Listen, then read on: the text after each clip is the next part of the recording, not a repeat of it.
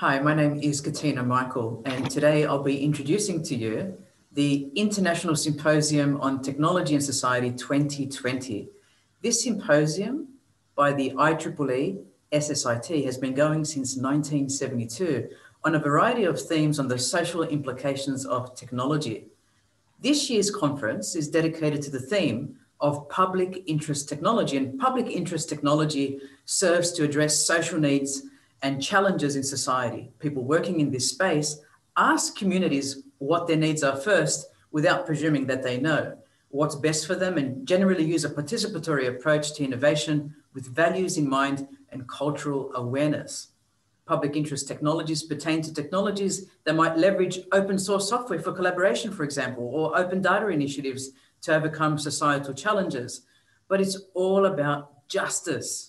This idea of environmental justice, social justice, justice for children and the elderly and those living with disability. It's my pleasure today to introduce to you the program chair of this year's ISTAS 20, Dr. Roba Abbas from the School of Management and Marketing in the Faculty of Business and Law at the University of Wollongong. Thank you, Katina. Thank you for that introduction, and welcome everyone to this keynote presentation to be delivered by Ms. Jumana Abu-Ghazaleh from Pivot for Humanity, which was prepared for ISTAS 20, as Katina mentioned.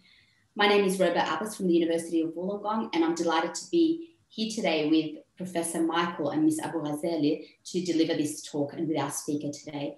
But before I do, I just wanted to briefly address the way in which this session will be structured. So the format of this recorded session is such that we'll be hearing from our keynote speaker shortly, and this will be followed by a Q&A session in which we will engage with our speaker on questions stemming from her presentation. The recording will then be broadcast live at ISTAS 20 with an accompanying live discussion facilitated by a member of our team in which you may engage with our speaker. Please prepare your questions as you hear this presentation, and we look forward to hearing from you. So it gives me great pleasure to introduce Ms. Jumana Abu-Ghazaleh, our keynote speaker. Jumana is the president of Pivot for Humanity, the organization founded in 2018 to professionalize the extractive, data-driven social tech industry and foster a responsible, ethical, and accountable internet. Pivot's goal is to compel an industry in crisis to adopt universal standards, norms, and values that would pivot or reorient the industry towards its original mission, which is serving humanity. In 2014, Jumana founded and launched Zany, an app designed to help employers shrink the virtual distance and create a thriving and emotionally engaging digital workforce. Zany helps companies build stronger, distributed teams by facilitating conversations that build interpersonal trust between remote members and lead to innovative, productive, and fulfilling work. Jumana's first career was in marketing and brand strategy and communications, where she spent over 20 years developing strategies for organizations such as American Express, Yahoo, Coca-Cola, Bank of America, and more. Jumana earned her MBA from Harvard Business School and a degree in literature and philosophy from Claremont McKenna College. Welcome, Jumana. We're delighted to have you here today, and thank you for accepting our invitation to speak as a pioneer at ISTAS 20. Thank you for having me. Let me just share my screen here. Can you see my screen? Yep, that's fine. Thank you, Jumana. Thank you so much for inviting me. I'm thrilled to be here. Katina and Dr. Abbas, it's always a pleasure to exchange ideas with you. Today, I want to talk to you about magic, its power and promise, its pitfalls and perils. Science fiction writer Arthur C. Clarke famously said that any technology advanced enough is indistinguishable from magic. So I want to start where the magic all began. Bear with me. When I say cyberspace, what comes to mind? If you Google cyberspace today, what will show up as news is almost exclusively stories about the threat of cyber warfare. But that happened gradually. For me, when I hear cyberspace, I go back to the 90s. The movies from the time include classics like The Matrix, Existenz, Hackers, and The Lawnmower Man. That one's admittedly not as much of a classic, but we'll let it slide.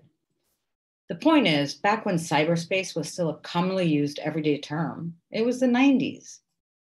And there's something that all of those movies have in common.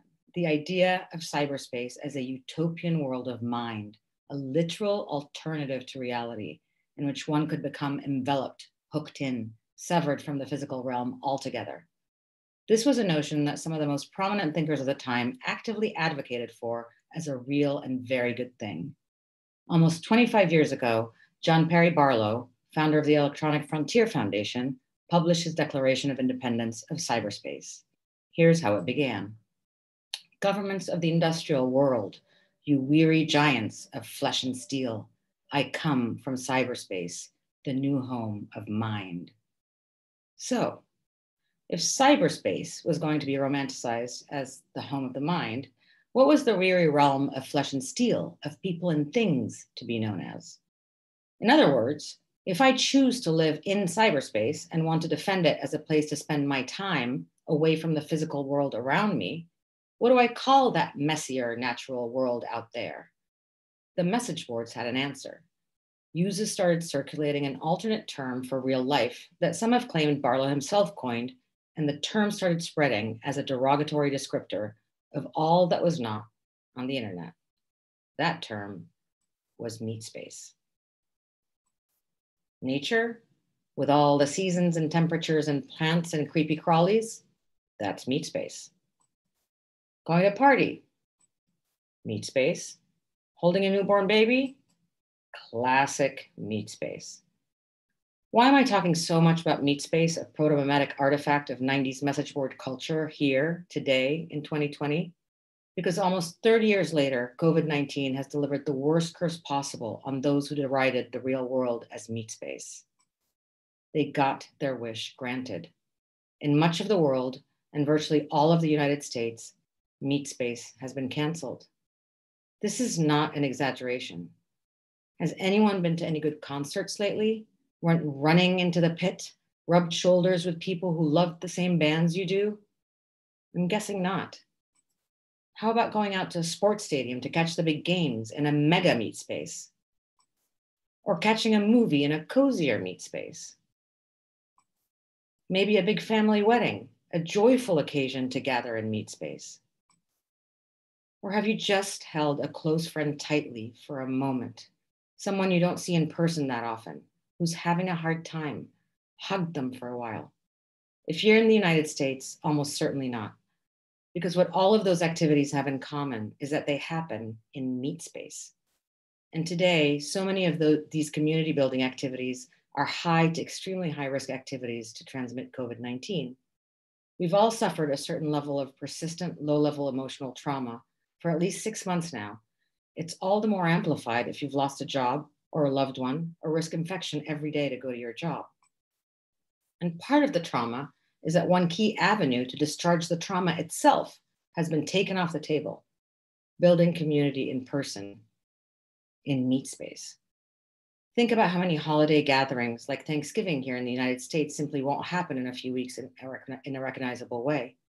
And as if we weren't barreling in this direction fast enough, thanks to COVID-19, virtually all of our public spaces, our common spaces, are online spaces. Meat space has been canceled. All that is left is cyberspace. How many Zoom calls have you been on this year? Is it 50, 100, 200? Almost certainly dramatically more than 2019, which means more literally than ever before, we're creating a shared neighborhood and actively shaping society whenever we create social technology for the general public. As Jaron Lanier once said, it is impossible to work in information technology without also engaging in social engineering. That is to say, without actively reshaping society.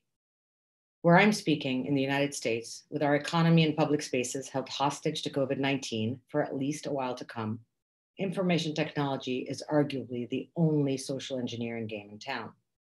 It's as if most of the places we'd normally look to build, shape, improve, fix, and change society are stuck in a kind of cryogenic sleep, waiting to be woken up when COVID-19 is safely behind us. Meanwhile, The people creating our online sphere, our cyberspace, are working overtime. And that terrifies me. Because the people with that all access pass, the people with carte blanche, disproportionately economically comfortable white men in the global north, aren't just hard at work on building out cyberspace. Because safe access to public physical space is significantly compromised, anyone building cyberspace might as well be creating the world we physically inhabit, a sort of meat space 2.0. Our schools, our houses of worship, and all our community making, all the stuff most of us relegated to the physical realm by default. The people who control cyberspace are now shaping how we function as a society, how we learn, how we interact, how we celebrate, how we teach, how we work, how we share, how we develop, how we grow, how we commune, how we empathize, or not. And yet, these vanguards of cyberspace are less accountable to the public interest than the people who controlled meat space before it was canceled by a large margin. And they're under no obligation to adhere to any norms, any public norms outside of what existing laws lets them get away with. This is not normal. This is not the way we typically think about people who build common infrastructure in the public interest, which is really what we're talking about here. Take, for example, a bridge. Think about how many qualifications go into building a single bridge. As any municipal planner can tell you, there are lots of considerations when you build any kind of public space or public structure. Zoning laws, environmental impact statements, questions of who's funding which part, safety regulations, and at every step of the way, the people planning and building your public spaces need to be accredited professionals. Even in small rural towns, the people building bridges and roads are qualified in some way, which is to say they have qualifications. There are usually consequences, professional and legal, for claiming you know how to build a bridge and then having it collapse and injure or worse, kill people. That's because virtually every profession involved in public infrastructure is, in fact, a profession. Why does that matter? Because professionals profess their commitment to practicing their craft in the public interest. The concept of a profession comes from the act of professing, of making a vow or taking an oath and declaring publicly a commitment to practicing a craft for the benefit of society, up to the standards its practitioners collectively set for the profession. A profession is built on 4 pillars. First, professions are unified, their members united around a shared vision for the industry, a unifying purpose expressed as an oath or manifesto underpinned by a code of ethics worthy of the public's trust. Second, this shared purpose must be codified into a universal set of practical, enforceable standards that guide all practitioners. What to do, what not to do, what's okay, what's not okay. Think here of something like the IEEE Code of Ethics, which states explicitly the obligations that member professionals must commit to and practice by. Third is certification. Professionals must be certified, meaning they must be educated and trained in accordance with the codified standards of the profession. This is what makes them qualified to engage in building societal infrastructure. And fourth, application, which serves to protect the public interest by enforcing standards and imposing disciplinary action on bad actors. Because all of those values and norms and standards don't mean anything. They don't matter if they're not enforced. In the example of the bridge, professionals includes everyone from the municipal planner overseeing the city center, to the lawyers reviewing the documentation, to the architects and civil engineers making the blueprints, to the contractors overseeing the construction itself, to the demolitionists ensuring it's safely destroyed should that become necessary at the end of its lifespan. Members of the various professions I mentioned have all had to profess, to make a vow, to practice their craft responsibly. All are guided by clear standards and norms. All are certified to practice their craft in accordance with those standards, and all are subject to disciplinary action if they do not abide by those standards. In the entire circle of life of the project, professionals are involved at every step. This is so obvious to us that it can feel almost non sequitur to point out. That's the point. We take as a granted fact of life that we don't have to worry too much about a bridge collapsing under us. How would we react if our construction crews just decided to wing it with the creation of our literal neighborhoods, traffic signs, bridges? We'd respond with outrage, of course, and try to find out who had to be fired and likely lose their license at best or be imprisoned at worst. Engineers can't freestyle bridge planning without ceasing to be engineers. Surgeons can't skip classes on proper operating room disinfection and then stay doctors when their patients keep dying. But the people who are literally building the data-driven world we live in right now have no such constraints or guardrails. At this moment, our world turns on the private decisions of a select few unelected programmers who craft algorithms that in turn are crafting human society. Their choices, assumptions, and mistakes are forming the digital building blocks of our global society from their ivory towers in Silicon Valley, for better and for worse. And while the platforms may be digital, the experiences and their consequences are very real. Ordering a pizza, selling a couch, sharing photos, getting a job, finding a doctor, falling in love, supporting a cause, spreading a lie, bullying a child, stalking a woman, starting a revolution, orchestrating a genocide. Everything from the mundane to the joyful, to the nefarious, to the tragic, to the inhumane takes place on the internet, with meat space limited to only the most liminal role. Meanwhile, it is a fact of life that every click, every mouse movement, every view, every sign up, and every statement is recorded somewhere for use by someone for something, also that big tech can monetize our very existence, even as they experiment with our mental health, induce addiction, discriminate against the vulnerable, and endanger our democracy. Right now, it is a fact of life that the single most important public spaces in the world are being overseen by amateurs. They are improvising. All the time, every day, with every facet of our lives, they are improvising. We wouldn't accept a bridge being improvised. We shouldn't accept it when so much more than a single bridge is at stake. This is what happens when amateurs build our public spaces. And it is most definitely not in the public interest. And this is why we must professionalize social technology, so tech workers become technologists the same way healers became doctors. That means rethinking from the ground up what makes someone a technologist. For starters, every professional takes an oath, like do no harm, something you'd think is obvious, but clearly isn't. This has happened before, and we could, if we so choose, make it happen again. Traditionally, a profession emerges when one, an occupation or vocation, grows not just in popularity, but in power and influence. Two, the service quality of its practitioners becomes uneven and its impact unwieldy. And three, the occupation faces a crisis of trust that threatens its integrity and challenges its independence. Any of this sound familiar? That's where we are with social technology today. Social tech is big tech, very big tech, and it's unwieldy. Values across big tech are wildly inconsistent, and trust in big tech is in free fall. To regain and rebuild trust, social tech needs a new North Star to guide its practitioners. That's what professionalization is really about, reorienting tech workers towards a goal other than growth. So what is professionalization? In the simplest terms, professionalization is a transition. Professionalization is how an industry transitions from a loosely defined and fractious group of people who believe different things, have different priorities and agendas, and throw different tantrums. People whose knowledge base is unstructured and informal, so they move fast and break things. They experiment in the name of innovation, even if that experimentation is harmful and dangerous. People who follow disparate standards and operate under vague rules, which means rules apply to different people at different times in different organizations. And people who work with virtually no controls and who don't have to answer to anyone.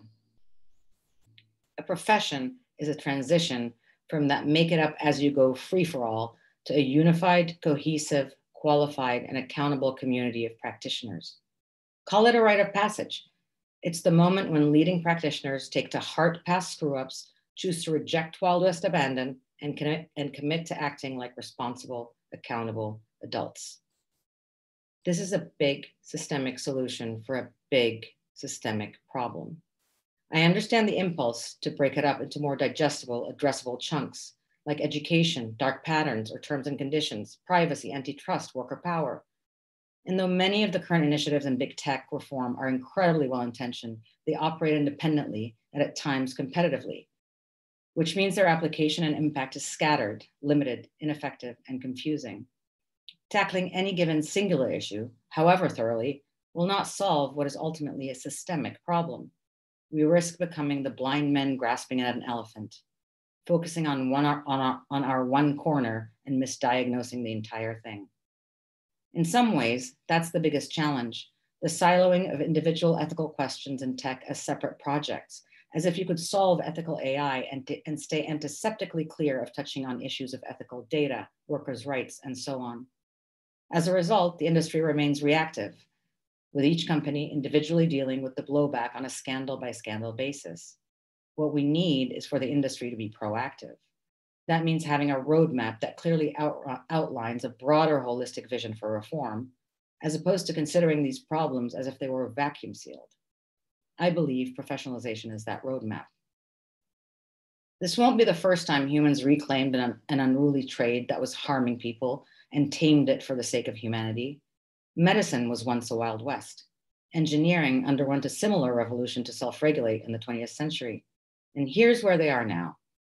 Medicine and engineering are respected, reliable professions with near universal norms and standards.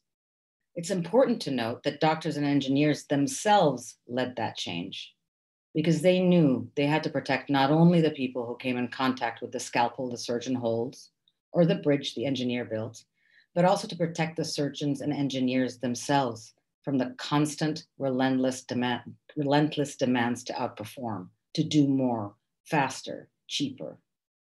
And now it's a social technologist's turn to protect themselves, protect their communities, and protect society at large.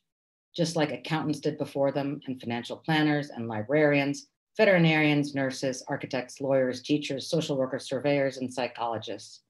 Because any trade that influences massive groups of people also makes it all too easy and tempting for its practitioners to get carried away, take questionable risks, and in doing so, to harm people. But just because professionalization has been done before doesn't mean it will be easy. There's more than a few procedural fixes standing between us and utopia. There's venture capital, an entrenched frontier class that profits from unfettered, unregulated, untested social technology. As Antonio Garcia Martinez, ex-product manager at Facebook notes, if keeping your job depends on pleasing someone else, even if your business card says CEO, you've got a collar around your neck attached to a leash, and that leash can be yanked. Far too often, the ones yanking the leash are those who hold the purse strings. When I think of the effect that venture capital has on this tech sector, there's a story that comes to mind, The Sorcerer's Apprentice. And I think it might be the best allegory to understand the problem facing the social tech sector as a whole right now. For those of you who haven't watched Fantasia lately, the story goes like this. There's a sorcerer and his apprentice. One day, the sorcerer temporarily skips town on a business trip, leaving his inexperienced apprentice to do cleaning work in the sorcerer's absence. Initially, the apprentice begrudgingly does his chores until he realizes there's a quicker, more move fast and break things approach to get out of his responsibilities. He could use the magic he barely understands, has no command over, and no real respect for, to have the cleaning done for him. Sounds excellent. It takes a second, but pretty soon it quite literally works like a charm. The work is done for him. Automation for the win. The apprentice becomes drunk with power, entering a sort of flow state, until something inevitably goes wrong with this powerful magic and the apprentice doesn't have the experience, knowledge, or wisdom to stop things from getting out of control. He scrambles to fix things, but it's of no use. Just when it seems things will go irretrievably wrong, the sorcerer thankfully returns and reasserts control over the magic that only he is qualified to properly wield. The apprentice sheepishly admits wrongdoing and is upbraided for it. This is the version Americans generally know. The original version of The Sorcerer's Apprentice is a 14-stanza poem by that name, whose lines are sometimes invoked in German culture as an allegory for calling forth powerful forces one can't quite control. The lesson is straightforward enough. Only those who have mastered powerful forces should be permitted to unleash them upon the world. So it ought to be with technology. The surface level resonance of the fable for this particular age, as they intersect with the colossal failures and externalities imposed by Silicon Valley, are obvious. Social technology has been harnessed to achieve short-term quarterly ends without any safeguards in place to ensure its safe usage. But here's the part that I don't think is so obvious. Who's the wise sorcerer and who's the apprentice? My vote is that technology workers are the sorcerer. More and more, we're seeing evidence of this. At the big 4 tech companies, we're seeing workers actively go so far as to put themselves at risk to say, this is not right. We should wield our power more wisely. These tech workers want to practice their craft responsibly. And who are the apprentices? There are several, but the most difficult to defeat and those who pose are also those who pose the most obvious obstacle to professionalization: venture capital. Too often, the sorcerers, those who have real mastery and understanding of the magical tools and how to use them, that's the tech workers, have been forced to bow before the VC and manager class. Have you heard of investor storytime? Investor storytime is not my term. Investor storytime is not my term. It comes from the programmer and tech writer Maciej Cygowski, who describes it as follows. Investor storytime is when someone pays you to tell them how rich they'll get when you finally put ads on their site. Investor storytime is a cancer on our industry, because to make it work, to keep the edifice of promises from tumbling down, companies have to constantly find ways to make advertising more invasive and more ubiquitous. Investor storytime only works if you can argue that advertising in the future is going to be effective and lucrative in ways it just isn't today. If the investors stop believing this, the money will dry up. Note that he says a cancer on our industry, because the industry belongs to the innovators, the technologists, the makers, the sorcerers, and it is at risk because of the outsized influence of those with the checkbooks. This is the role that venture capital plays, asking the sorcerers to tell them stories of riches to come at the expense of harnessing their power more wisely. This has to stop. The sorcerers must reclaim their craft and protect it from the insatiable appetite of venture capital. Thankfully, we have models in our history to draw upon who called for exactly that and whose work we can continue. Take Margaret Hamilton, the woman most responsible for the software that powered the Apollo 11 moon landing.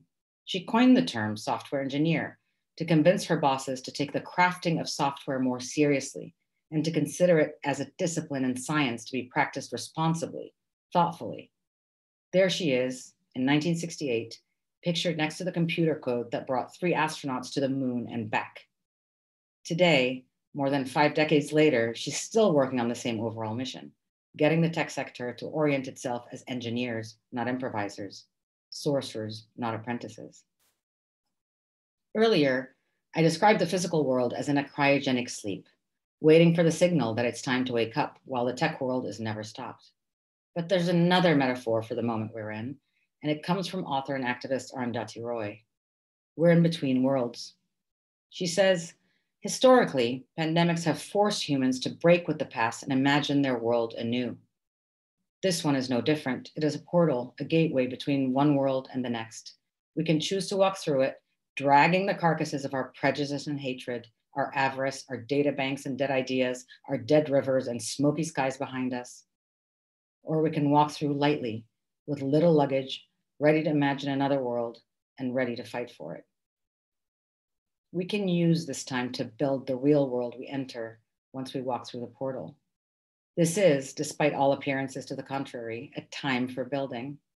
It's time for technologists to empower themselves, to fight, to protect themselves and to protect the people they are building for from the demands of those whose only agenda can be summarized in one word: more, which is never enough.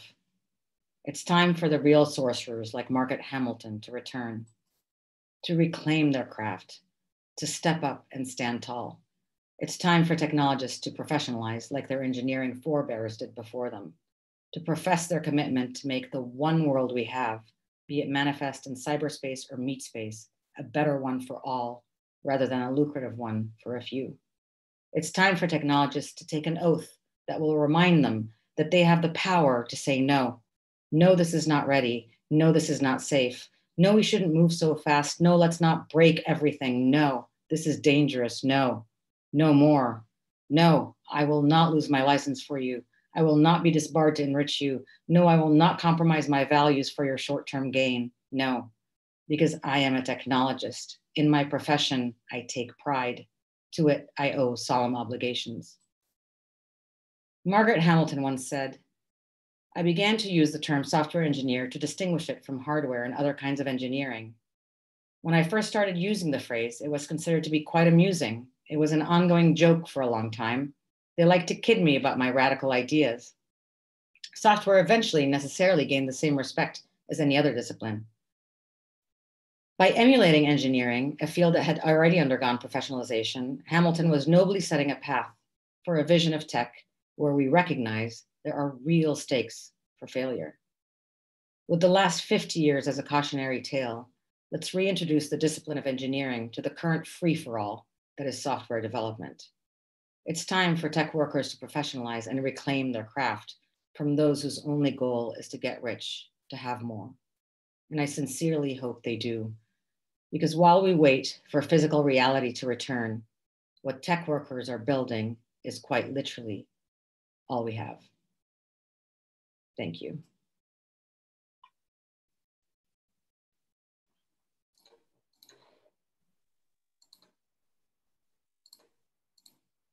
Thank you so much, Jumana, for that very powerful and thought-provoking talk. I know I personally learned quite a lot from it, and I'm sure it's going to resonate with a lot of our audience members as well. So I can see a lot of questions coming through in the chat window, but I might start with a bit of definitions to ask you to clarify some terms that I thought were quite interesting and we need to sort of propel to the fore. You mentioned the terms social technology and social engineering. Can you please provide us with a bit of a definition as to how you exactly define those two terms? Yes, of course. Thank you for giving me the opportunity to clarify, Roba. When I say social technology, I mean the data-intensive, data-extractive technology that powers big tech. Tech that is ostensibly designed to facilitate smart society, but which depends entirely on harvesting and analyzing and monetizing our personal information and directing our thoughts, feelings, and behavior.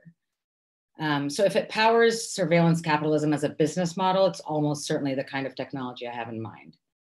As for social engineering, I'm not using the term in the information security sense of the word, but in the sense that Lanier uses it, the deliberate engineering of how society itself functions. Social engineering in that context is a manipulation technique that exploits human vulnerabilities in order to regulate the development and behavior of people in society. That's perfect. Thank you for that clarity. I think it's really important that we set the basis for this discussion with these really important definitions. Now, Jumana, your talk highlighted many, many important concepts, but I think too that we'd love to elaborate on are these notions of control and accountability. Can you please expand as to your position in relation to technology and control, and also the significance of accountability? Absolutely. So I think that with technology currently, control and accountability are inversely proportional. The reality is that the vast, ever-expanding, near absolute control over technology is in the hands of a few people, mostly male, mostly white, all financially comfortable to staggeringly wealthy. At the same time, too much of the conversation we have today on accountability is about the responsible use of technology by users, which effectively means that kids, parents, regular folks, the world, across the world are being held accountable for the impact that technology has on their lives. I think the scales need to be rebalanced. Those who control the technology, those who unleash it on the world, must be held accountable for the harm it causes, just as they are lauded for the benefits it presents. Wow, I have so many follow-up questions, Jumana. I'm conscious in the interest of time to get sort of a wide range of concepts discussed, and then I'm sure there'd be many more questions in our live session also. So the next question I have for you is quite a loaded one and quite a big one, as are all of my questions today. So I found your discussions surrounding the choices and assumptions that technologists make really fascinating, particularly when you spoke about digital building blocks. So you mentioned that term, digital building blocks, and I think it's quite fascinating. So in particular, you make a very valid observation, and something that resonated with me was your discussion about, in considering and designing the digital, we must not neglect the very real consequences. And you use those two words, very real consequences, showing sort of the bridge between the virtual and the physical as well, which I think we need to address. So how do you suggest we go about addressing those gaps between this digital space, those digital building blocks, and also the very real world in which we operate in and live in? Yeah, question. No, it's a great question. Thank you. I mean, look, the reality is that today we depend on digital infrastructure to live our very physical lives. I mean, digital technology is how we learn, how we communicate, how we connect, how medicine is practiced, how businesses are run, how our children are educated. It's how our governments exercise their power. The digital world is not a different world. It's a very powerful tool in this one, the one we all live in. And in this very real world, professionalization is my shorthand for building the same safeguards and culture that exists for any high stakes enterprise where we've decided the cost of runaway hobbyism is too high. Medicine, engineering, architecture, and social technology. Because we know without a shadow of a doubt that social, data-driven, data-intensive technology can cause very real harm to individuals, to children, and to whole communities. And in my view, professionalization is a way to make the connection for technologists between the data, the abstract ones and zeros, the code they create and deploy, and the very real people on whom they unleash it, the flesh and blood people who will be impacted by it. Very wise. That does answer my question. Thank you. Some very wise words. And I just think about it in terms of as a technologist, as someone who's working in the socio-technical space, the very real value of considering things from this perspective and building it into our design processes, working on how we can actually operationalize these really important concepts and notions and ideas that you're speaking of. So thank you for sharing that, Jumana. I think this is a really good point to pick up on the concept of professionalization and professionalizing social technology as you framed it. So you spoke about the opportunities of professionalization. Can you please talk a bit more about the benefits and also some of the challenges that we might encounter if we were to engage in this endeavor? Yeah, I mean, the benefits of professionalization are many, but the most important, I think, is that it frees us, it allows us to free ourselves of the paralysis that comes from thinking we need to solve 100 problems when really we need to address one problem with 100 symptoms. So we can stop playing whack-a-mole and focus on addressing the underlying issue proactively rather than piecemeal.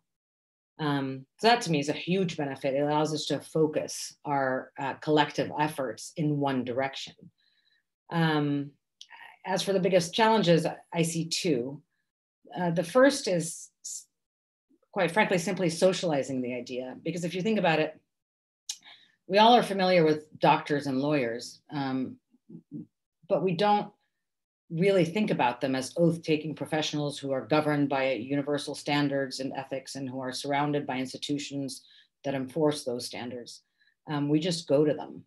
So we have assumptions that we make about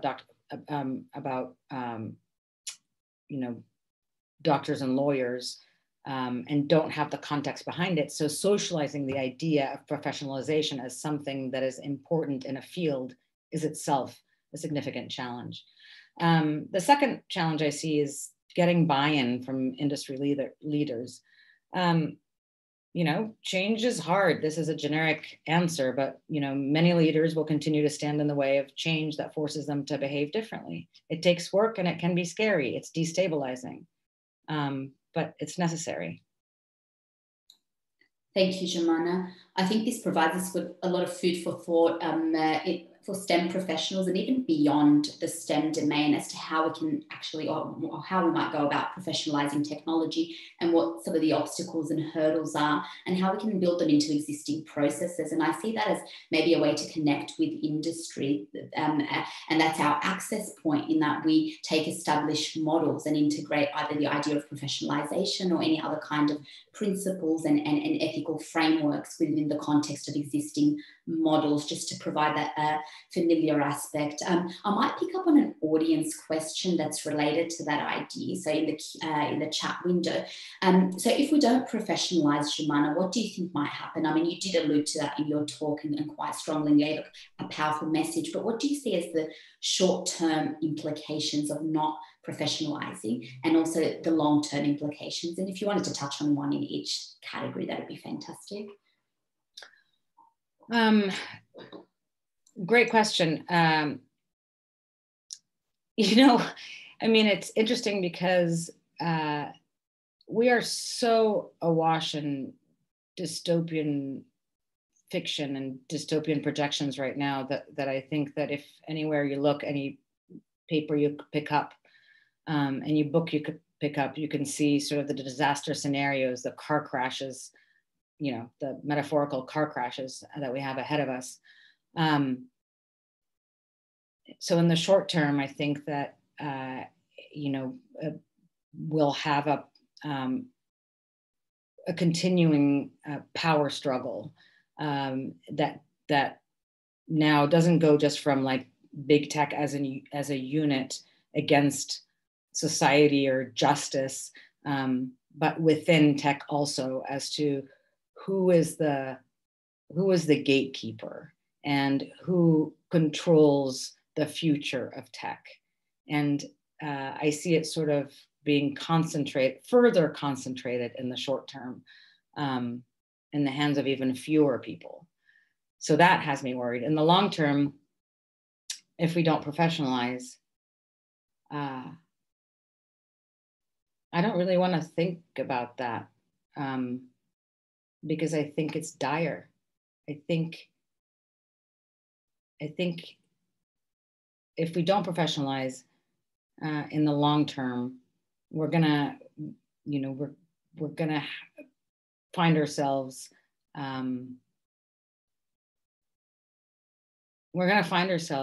devolving rather than evolving.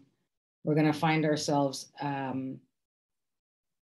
unable to keep up because our institutions and our cultures and our societies will be so out of touch, out of place with the technologies that are being developed to shape our minds and our behavior, that there's going to be a complete schism. I hate to be completely negative, but you know, this is how class wars happen. This is how real bloody revolutions happen. There's some very powerful and important words, Jumana, that I think we really need to reflect on in everything we're doing in this space. And I'm glad we have the forum at this symposium to do just that, and to hear your thoughts and learn from you as to potentially the best path forward, or a path forward, which I think is encompassing and allows us to work towards this notion that I'd like to shift tracks a bit here, this notion of empowerment, which is what I took away towards the end of your talk. And I just want to leave the audience with this recording with something, a sense of hope, a sense of empowerment, something that we can look forward to, which I think is what you're all about, and a lot of your work and what Pivot for Humanity is about, that empowerment aspect. So my second last question to you, Jumana, is you concluded your talk by mentioning and alluding to the need to empower. What shape and form do you see this empowerment taking? And I know Professor Michael and I are very passionate about the idea of empowerment, but what do you see as empowerment? What shape does it take? And how do you consider this benefiting the professionalization of technology? Yeah, I mean, you know, contrary to appearances about the doomsday scenario I laid out before, I fundamentally believe that we are, headed towards sunshine and sunrise and a better world. And I think that is because of this empowerment that we're already seeing happening. So when I talk about empowerment, it isn't about handing over power or allowing somebody power. It's a sense of power that is innate and that comes up. So my hope is that technologists and tech workers empower themselves, that they reclaim their power, reclaim their craft. Their tech workers are far less likely to stand up for what they believe, to whistleblow or push back if they feel disposable, if they feel professional or financial insecurity. That's normal. None of us would. The power to say no, the power to refuse, the power to speak up is incredibly important. It's essential. And tech workers are powerless without it.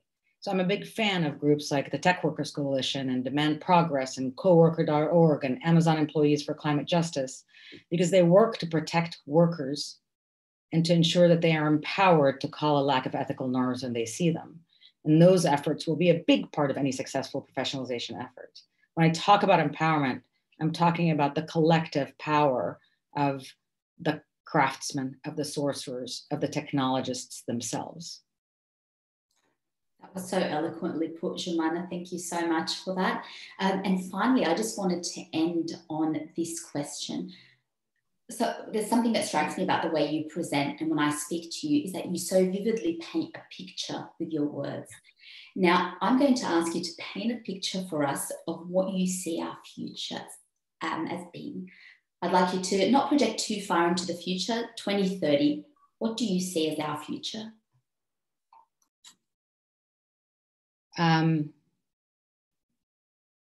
Well, I mean, this is the painting of a child, but just bear with me. I see a sandwich because I'd like to break away from sort of the I talked earlier about dystopia, and I think that, it's understandable right now that our civic imaginations are confined to, identifying the dystopian flavor that is most likely to happen, and then just sort of coming to terms with it, being okay with it. But I'd like to break away from that path and suggest a different future, a future in which a combination of civic pressure from below and enlightened self-interest from above has totally remade the social tech sector into one where every power player has institutional, legal, and social constraints placed upon them. So civic pressure from below, enlightened self-interest from above. So I can't paint every detail of how we get there, but I know that when those in power face accountability, at least commensurate to their power, to their level of control, that'll be an excellent sandwich. It'll be interesting, Jumana, to hear whether there's appetite for that sandwich, but I'm sure we'll find out more at It's Just 20. I wanted to thank you so much for joining us today, for giving up your time, for accepting our invitation, and for providing us with what I see as an industry-based practical path forward. So I just wanted to signal a reminder to everyone, any of you who have questions, please let us know. This will be broadcast live. And thank you again, Jumana. Thank you, Professor Michael. I might hand over for final words to our General Chair, Professor Katina Michael. Thank you so much, Roba. I'm struggling to articulate anything but gratitude. We've just heard a revolutionary talk by a pioneer in this space. I think there are lots of messages there for IEEE SSIT, the Society on the Social Implications of Technology. I think there are a lot of messages there for New America and the number of foundations supporting New America. I think we have found the voice to give us part of the solution and the way forward. What I appreciated, Jumana, were your declarations and your denouncements of what individual workers will not tolerate. It's almost equivalent to an analogy of almost a baptism of fire. And here is really our final frontier when we become employees. We don't forget that we're actually human and we're people. And those denouncements are converted into my heart. I denounce fraud. I denounce unethical behavior. I denounce persecution of peoples. I denounce violence. I denounce wrongdoing and corruption. I denounce people who use workers in the wrong way. I denounce the powerful against those who are weak and vulnerable. And so I take away this message of hope that you have given us strength and a way forward to professionalize. And as we know, our ethics and our paperwork is not working in terms of codes of conduct. We've seen that through research. And you're basically talking about being human. And we can't forget to be human. So your message, I hope, will be reverberated across the web. I thank Dr. Roba Abbas as well for her excellent program chairing throughout the conference that ASU is hosting, but also that we get this message as far and wide. So for people listening, please share the right messages as are portrayed and presented in this presentation. Thank you, Jumana, for your time, and Roba, thank you so much for this fresh young voice that has to be heard in this space of technology, business, engineering, law, and society. Thank you. Thank you very much. Thank you.